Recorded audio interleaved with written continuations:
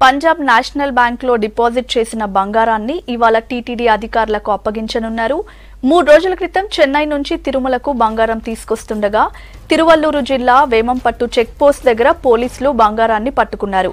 ఎలాంటి ఆధారాలు లేకుండా తీసుకెళ్తున్నారంటూ 1381 కిలోల బంగారాన్ని సీజ్ చేశారు.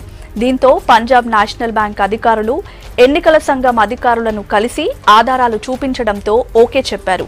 దీంతో ఇవాళ బంగారం టీటీడీకి అప్పగించినట్లుగా తెలుస్తోంది.